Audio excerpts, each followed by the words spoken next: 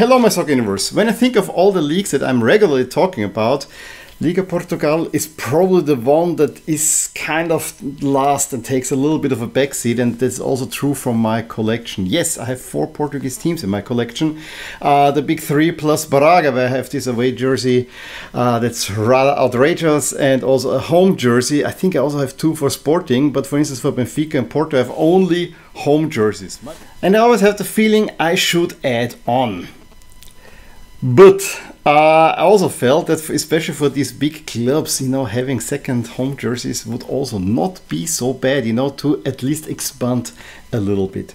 And so when I'm searching, for instance, on Willhaben, and you know, I love my Willhaben, you know, second-hand jerseys and so on, I put sometimes in, but I never really clinch, except on the past week, I saw a Benfica jersey for 15 euros.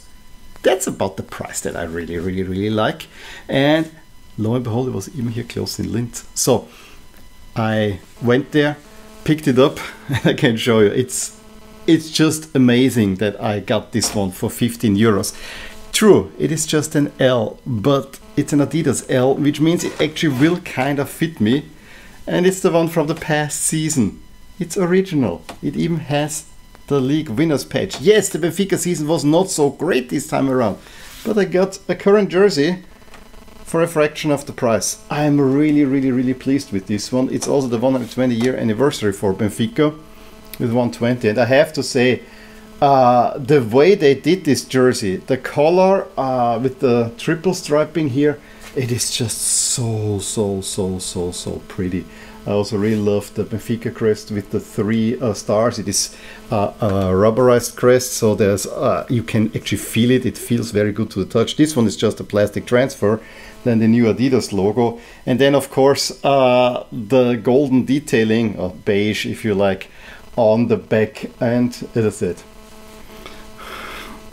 120-year logo on the back. These are some of the finds that just boggle my mind, but I'm so happy. So there you go, here are my 2 Benfica jerseys. Both are running small, but I have a very retro one and I have a very modern one. I think both are really nice overall, but I'm really pleased that I finally have a more modern version as well, because you know, as much as I love this one, you can feel its age, and this one is a much more recent representation. Of course I will need a Benfica away jersey, I need a Porto away jersey, I want to have a second Porto jersey, one that looks nicer. I will eventually find.